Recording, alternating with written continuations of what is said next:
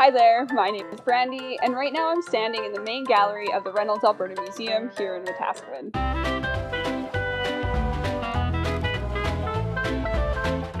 We get our name from a local businessman, Stan Reynolds. Stan's first business was a used car dealership, and he had a particular slogan, Stan takes anything in trade. It was true, he did take anything, but he preferred the old mechanical stuff, like cars, trucks, tractors, and planes.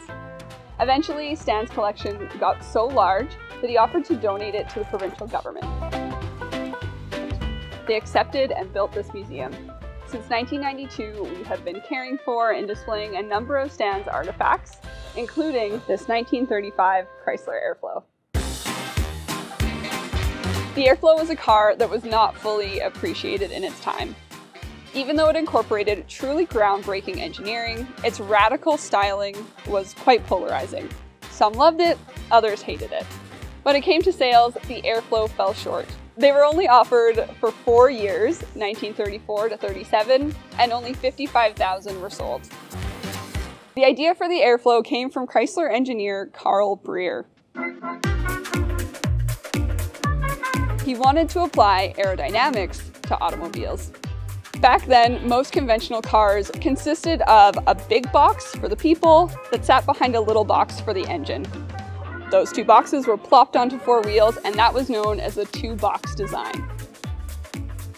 With the approval of Walter Chrysler, Breer and his colleagues Fred Zader and Owen Skelton got to work.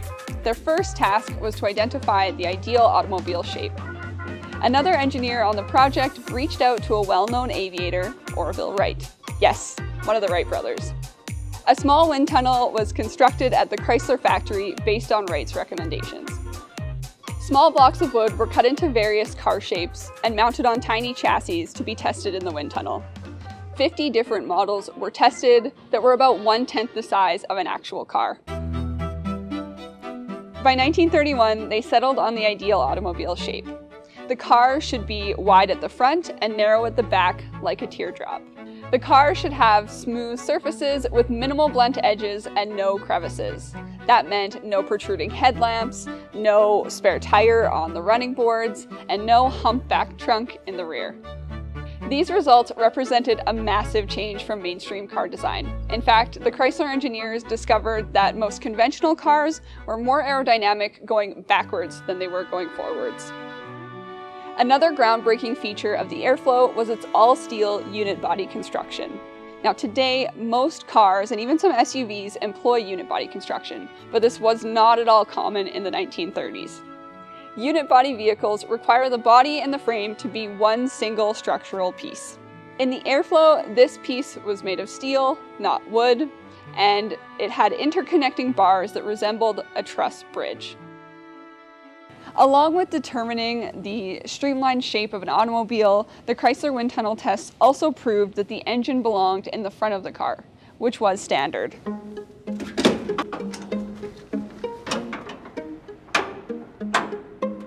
In the Airflow, the engine was brought even further forward to be positioned directly over the front axle.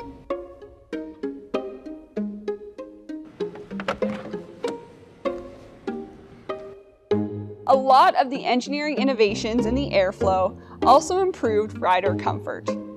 With the teardrop shape, the front seat was able to be widened by 10 inches, creating space for another passenger.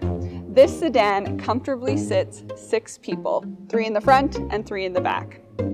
With its unit body construction, riders sit within the frame, not on top of it. That, along with better shock control and the scientific weight distribution, meant that Airflow riders no longer had to endure a bumpy ride, they enjoyed the floating ride.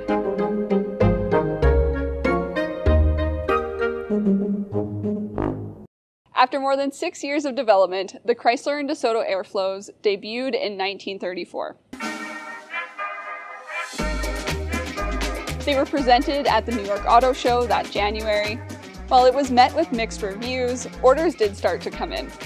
Chrysler, however, was not showing the public its finished Airflow model. Prior to 1934, rumors were circulating that the other 2 big car companies, Ford and General Motors, were also producing a streamlined car. Chrysler, having worked so hard on the Airflow, rushed into production.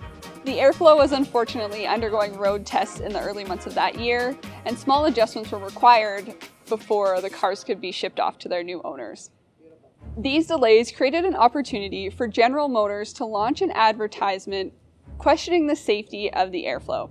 Now, Chrysler knew that there was no truth to these claims, and they sought out to prove it with some highly entertaining and unusual ad campaigns and stunts. First, they wet down the road and the wheels of the Airflow to test its hydraulic waterproof brakes. Next, they recruited a shotgun sharpshooter to blow out one of the tires while the car was still in motion. Then they tested the strength of the windows with a baseball and a baseball bat. They put a race car driver behind the wheel and encouraged him to roll the car over and keep on driving. Finally, they took it to a cliff that was 110 feet and sent it off. The Airflow was a little beat up, of course, however mostly everything was intact. The windows and the doors still worked, and the car could safely be driven away. If that doesn't dispel the rumors of safety concerns, I don't know what would. So if the Airflow was this special and innovative car, what made it so controversial? For a lot of people, it just came down to looks. People thought it was ugly. It's also important to remember the context of the Great Depression. Not only were people not as able to purchase new cars, they weren't that interested in one that was aerodynamic and futuristic. As the years continued, the Airflow style deviated further and further from the streamlined prototype. Our 1935 Airflow shows the revised results. The front end is more tapered, which makes the hood ornament more prominent, like that of a conventional car. These horizontal bars have been added to the waterfall style grille, as well as these chrome strips lining the sides to create character. Some other aerodynamic features that were incorporated into the car's styling are its fenders flowing out from the body, reinforcing the teardrop shape, its split windshield that can be cranked open to increase airflow, its covers on the rear wheels that look sleek but also reduce air resistance, and its hidden luggage compartment, which helps create a tapered rear end, but it's a little awkward to access. Complementing the Airflow's streamlined design was its Art Deco styling. Chrome plating was common in Art Deco designs, and it is definitely incorporated in the Airflow. We see lots of chrome plating on the front end and the side. Inside, we see that the seats are framed with chrome-plated steel tubes. One stylistic feature of the dash is its attractive, glossy surface that brings out the grain in the wood. Except that's actually not wood. As convincing as it may be, the dash, as well as the window surround, is all metal painted to look like wood. Although the Airflow was restyled every year to satisfy the public, production stopped after 1937. For Chrysler, the public's response to the Airflow really scared the company. For the rest of the 1930s and into the 1940s, Chrysler only produced conservatively styled cars. Despite the Airflow only lasting 4 years, streamlining really took off. It was common to see headlamps that were part of the body and tapered rear ends. Manufacturers were using unitized body construction. Engines were placed over the front axle, and passenger compartments were bigger and generally more comfortable. The Airflow, it seems, was a sacrifice. It failed, but it allowed the ideas of streamlining to enter the public consciousness. Our vehicles today are a product of the developments that the Airflow introduced.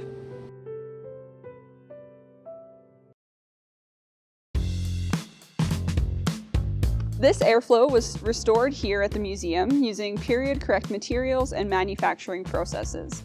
It was one of the first cars that the shop staff restored after the museum opened. It took over several years, over 2,000 hours, and $25,000 to restore, and the result is this beautiful and operational Airflow that you see beside me. Thank you so much for tuning in to our virtual tour of our 1935 Chrysler Airflow. We hope to see you at the museum soon.